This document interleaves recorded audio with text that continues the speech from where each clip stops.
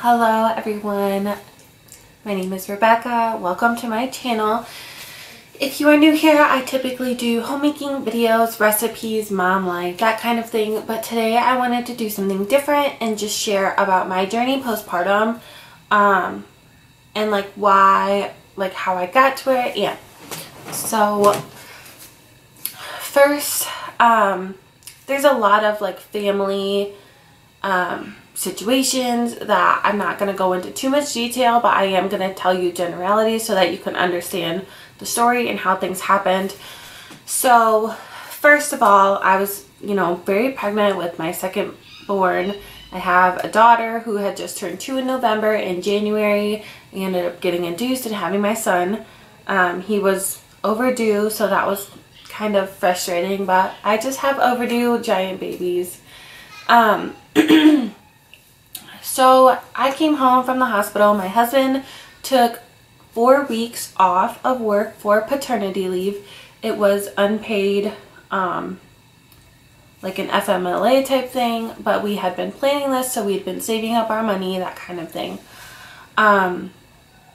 So after about 2 weeks of me being at home with my newborn son and my 2-year-old daughter, we're still getting adjusted to life as a family of 4, and going from 1 to 2 was a little more difficult than I thought it would be. Not saying that I thought it was going to be easy, but things happen differently. So about 2 weeks after I had my son, a situation happens where my sister and my brother-in-law decide to separate, and they end up getting a divorce. And my brother-in-law already had a full-time job, so obviously my sister was getting a full-time job to support herself. At that time, my sister did have their 3 children in her care, and she needed me to babysit the 3 children so that she could work and provide for the family. There was a couple stipulations where I was like, well, I can't do it every day. I'm still trying to adjust to even going from 1 child to 2. Adding 3 more is going to be very difficult. All this kind of thing. And we agreed on a schedule, whatever. Without going into detail, some other things happened, and my brother-in-law ended up with full custody of the children, and I ended up babysitting them. I'm not making this video to say anything bad about my brother-in-law and my sister, or whoever. This is just what happened. And I'm not complaining about the situation. I think that in the moment, we were all just kind of surviving. We weren't really figuring out a plan for a long term. We were just kind of trying to get through this divorce and be a family. So obviously my sister was visiting with the children and everything else. We were all trying to figure out how to make things work. It's very lonely being a stay-at-home mom. So after my husband went back to work, for a long time, I was really just surviving. My brother-in-law would get up and go to work. My mother-in-law would watch the kids from 3 a.m. to 9 a.m. or 8:30 a.m. and then she would bring them over to my house, and then I would watch them. And 2 of them were in school. One of them was half days every Monday through Thursday. The other one was full days Monday through Friday. I think, did he have school on Friday? Honestly, I don't remember. He may not have had school on Friday. And then the younger one, who was the same age as my daughter, who did not go to school. And the reason that I am telling you about this unique situation is because I want you to understand the stress that I was under and how isolated I felt, and how I literally just felt like I was surviving. Like I would skip meals even though I was nursing. Like I felt horrible about myself. I never got 5 minutes to myself. I never even had time to pump breast milk for my baby, so we never even got to try and see if he would take a bottle. That would have made my life easier, and if I could go back and do it again, I would force myself to find some time, to do some pumping and let my husband help me feed our baby, because it was so stressful being the only source of nutrients and like also taking care of the other kids. So the reason, like I said, I'm bringing this up is because I want you to understand the pressure and like the stress. And it caused me to go into a very deep postpartum depression. I had depression and anxiety prior to getting pregnant, even with my daughter. And obviously, like after you get pregnant, people may not talk about this a lot, but I know I struggled specifically with body dysmorphia, where I like looked in the mirror and it's like, I don't feel like that's my body. I felt so, sorry about that. I felt so like ugly. I couldn't, even though I just gave birth to a beautiful baby boy, I hated my body. I hated the fact that I never had time to myself. I hated the fact that I wasn't taking care of myself, like nutritionally. Obviously I wasn't working out within the first 6 weeks, but then even after that, I was trying to find time to do things for myself, and I was just not successful. As hobbies, I like to read books. I'm currently reading Little Women for my book club, and I like to crochet. I like to go on walks and be outside, like those kinds of things. I was not able to really do those things during this time. So fast forward to about 4 months postpartum, and I am really struggling. I am on medication for my postpartum depression. I am looking for a therapist. I am trying so many things to try and make myself just feel better, like feel like a human again. So I remember that during my pregnancy was the first time that my coach had reached out to me, and she was pregnant also. We were different gestations, but we were like close enough to where, we bonded over that. And she invited me to join this accountability group, like fitness, virtual accountability group. And I really wanted to do it. I needed that like companionship of having other women like postpartum understand like what it's like trying to fit a workout in when you have babies literally crawling all over you or whatever. I really wanted that. However, the first time that she introduced me to it, when I found out that there was like an investment cost to pay for supplements and the workouts, I was like, I don't have money for that. I'm not gonna pay for that. I really had these thoughts. And I was probably about 6 months pregnant when this began. It was the summer before. So almost an entire year later, I'm 4 months pregnant with my son. I see one of her videos, like her reels about not surviving anymore, but thriving as a mother and blah, blah, blah. And I'm like, hey girl, I need this. I don't care how much it costs. I'm willing to try anything because I feel like I'm dying inside. And I literally felt like I was dying inside. And it wasn't because, it wasn't just one thing. It was a lot of things. Everything had been piling up, like my postpartum depression, my body dysmorphia, the stress of having to take care of my children and my nephews, and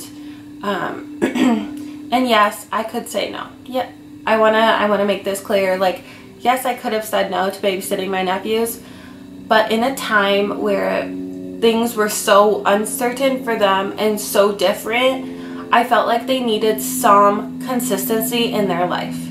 And I am a consistent person who has been there since the day that they were born For the three of them, all three of them, I've been very involved in my nephews' lives. So yes, I could have said no, but at this moment, like, my family needed a village, and I was that village. And I felt, you know, in my heart that this was the right thing to do. And I know that I will not ever regret being there for my family and my nephews. So, like, anyways, so I started the accountability group. I do my first program, and I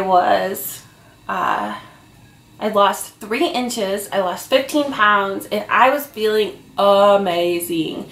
And I was like, I want to help other moms feel like this. Like, I can help other moms feel this great as I get to, because I struggled so hard with mom guilt, and the idea that I need to take time away from my kids so that I can do something for myself was just crazy to me. And it might seem silly, like, hearing me say that, but that's honestly how I felt. I felt like my duty as a parent was to devote every waking minute to my children and their needs. And, like, if I did something for myself, I was being selfish. But I'm here to tell you, like, it's okay to be selfish, because as soon as I started feeling better about myself and making myself a priority, I was showing up as a better mom, as a better, like, nanny, daycare, babysitter, whatever, as a better wife, as a better friend. When you're investing in yourself, that is where the difference is going to make you being the same versus you changing for the better. And yes, there is an upfront cost in the things that I do, but it is 1000% worth, like, your mental health, your confidence. What are you willing to pay to feel the most amazing that you have ever felt in your life? Like, what is that worth to you? And to me, it's definitely worth the investment price that I paid. And if I could go back, I would honestly have signed up when I was pregnant. I feel like if I had signed up when I was pregnant, then postpartum, I would not have gone into that deep depression. Even with the situation and everything that was going around, I would not have been as depressed as I was. And honestly, it hurts me a little bit to know that I could have prevented that at least a little bit. Like, obviously, I understand that depression is like a chemical imbalance and all of those things. And I know that I'm not cured. I still have my bad days. But knowing that I can make myself a priority and show up for myself to show my kids that they can show up for themselves also, like, that's worth it to me. So I started on my journey as a coach, an affiliate, whatever you want to call it. And I started my business, marketing, like how you can also become your best self. And you don't have to get a babysitter to work out. You don't have to spend thousands of dollars on like meal plans and supplements and all that stuff. Like, you don't have to do any of that to be your best self and to feel amazing. You don't have to work out for hours a day in order to lose weight. And you don't have to worry about judgment from other people, because if I miss a workout, for example, right now I have an injury. I don't have a medical term for it, but basically my pubic bone like has been hurting extremely bad. I had this pain when I was pregnant, and I was told that it would go away afterward when I had the baby, and unfortunately it did not. This has been a reoccurring injury throughout my workouts. I finally got in to see my doctor about this specific situation, and I am going to begin physical therapy for my pelvic floor to help with this pain. But like, there's no judgment from the other people that I am taking time off of my physically intense workouts. I am still doing stretches and trying to keep my body loose so that when I start physical therapy, I can get the most out of it. But I'm not getting judgment from other people. I'm not getting judgment from my coach or other moms saying like, oh, well, you don't have abs, so you must not be a fitness coach. Nobody has said that to me. Not one person. Because you don't have to be at your best physical condition to be able to help other people. I have a mom bod. Like, I'm nursing. I have loose skin. I have stretch marks. I have all of those things. And I was ashamed before. But now I feel confident in myself. I feel stronger. I feel more capable that I can do things. Like, I can go through a 30-minute workout and I'm not gonna die. I mean, I know that sounds extreme, but honestly, like, when you first start out your workout journey, you kind of think that like you're scared because it's gonna be hard. But like, you are capable. You can do this. You are capable of doing whatever you want to do as long as you're willing to invest your time or whatever else into this goal of yours. So that is my journey postpartum, how I became like a coach / affiliate for my business. And you know, I really try to bond with other postpartum moms who are struggling with depression, anxiety, body dysmorphia, because I want to help them. I want to help them feel as amazing as I do. So this is my story. Thank you so much for watching. I hope you subscribe and maybe even like this video if you want to see more of like me talking to the camera. I don't do a lot of videos like this. And I will link down below like an application or a form that you can fill out if you're interested in the programs I am doing or that I am affiliated with. And yeah, I really wanted to get this video done because I want to share like what happened, what changed for me. And that was, I just got so tired of being depressed and feeling like I was dying inside when I had a beautiful family and a beautiful home and all of these things to be grateful for. And I still felt like I was dying inside.